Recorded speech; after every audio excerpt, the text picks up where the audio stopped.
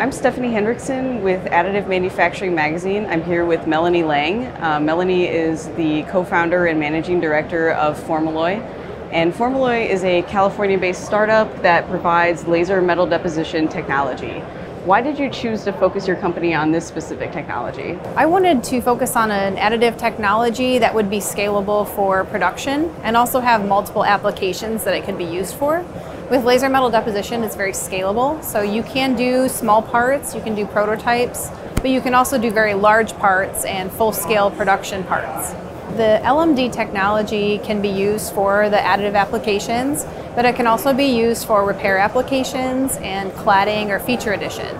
So sometimes it's easier to bring a process in-house that you can use to repair existing parts and then maybe expand to the other applications. Another one of the advantages of this process is the ability to do gradient or multi-material parts.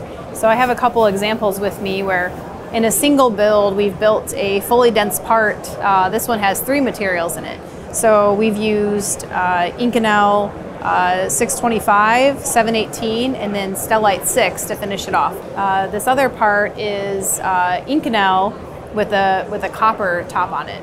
So gradients can be used for combining multiple parts into a single build. It can be also used for unique properties that you can't achieve any other way. For example, thermal properties. So you might want the thermal properties of copper but need the strength of Inconel. Now you can build those materials into a single part. What are some of the challenges of building one material onto another, and how do you deal with that? One is that all metals do not necessarily like each other. Either they won't bond together or they form a brittle intermetallic, causing them to break apart. That's another advantage of being able to do a gradient is, let's say you want to join 2 dissimilar metals which are very difficult to join.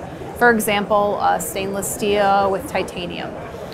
With our gradient capability, we can use a third metal between those 2 in a gradient method, so that way you can transition from steel to titanium with using an intermediary material between the 2.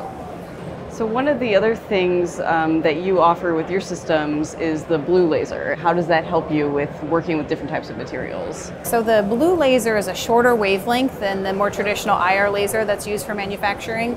That shorter wavelength allows for better absorption for really any material that has kind of a gold look to it. So gold, bronze, copper, all have that advantage with the blue laser. They like to reflect the IR wavelength a lot, and they absorb the blue or short wavelength laser really well. So we've made that as an option with our systems, that they can have an IR laser, a blue laser, or both for ideal processing, no matter what material you're using.